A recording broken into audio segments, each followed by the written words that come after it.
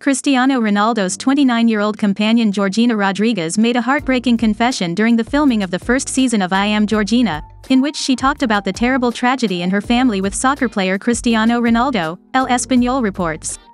Last April, the couple revealed that they were expecting twins, but unfortunately only their daughter Bella Esmeralda survived.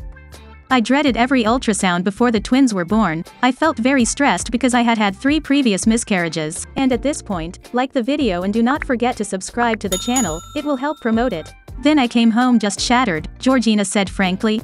The model also said she couldn't immediately tell her other children that her son didn't make it. If you like this couple, put like.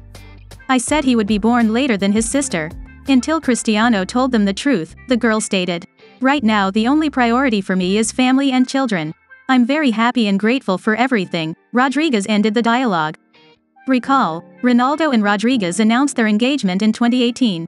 The couple is raising a common daughter, Alana Martina, as well as 3 children from surrogate mothers, Cristiano Jr., Eva and Mateo.